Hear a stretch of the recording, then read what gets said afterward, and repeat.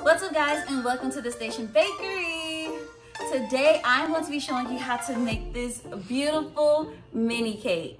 For today's tutorial, we are going to be using these Lotus Crunchies, Lotus Biscoff cookies, Speculoos cookie butter, and then I'll also be using vanilla cake and my Cookie Butter Crunch buttercream, which is basically my vanilla buttercream with crushed up Biscoff cookies. Here I have my vanilla sheet cake that I have wrapped up. I'm going to unwrap this and then we're going to cut out our little mini cake layers.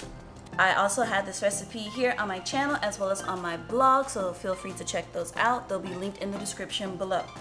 Okay, so these are going to be like mini cakes. These are going to be 3 inches round and I'm using a 3-inch round cookie cutter to cut out my layers.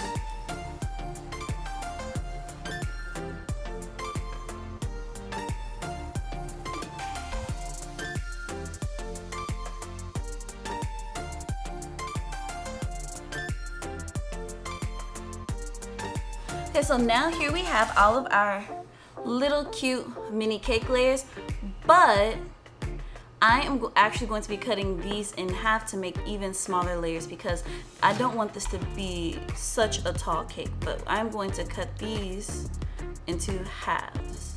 All right, so I am making these mini cakes because we are actually having work done on our kitchen. I don't know if you noticed, but my countertops are new.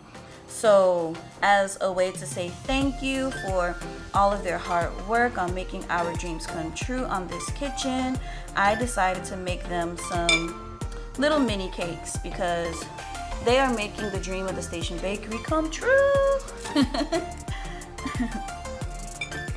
Hey, so future me here, we actually ended up not giving it to the contractors and we ended up eating it ourselves instead because they look so good. So we'll have to catch them on the next go around. But anyways, back to the video. So I actually, when we first got started, I actually made a cake for our contractor.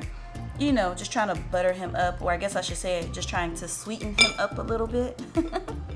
Not really, but you know, I had a cake and he was interested in it, so you know, let him try it and he loved it, and so I'm going to share the wealth with all of the other workers as well. All right, so I am just, you know, doing a rough cut. I'm not really measuring, trying to make sure that they're even or anything like that. I'm simply just slicing them in half and just letting them be what they made. I have my turntable fitted with a non-slip mat, and then this is going to be my cake board. These cute little gold cake boards, they're like 3 1/4 inch maybe, so this is going to be like the perfect fit for them.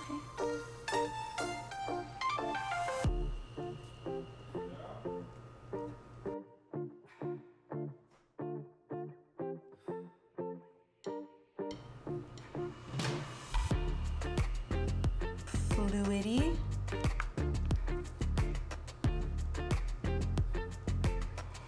So this is an acetate roll that I'm going to wrap around here, and this is going to be my guide on height, but also it is going to be my packaging.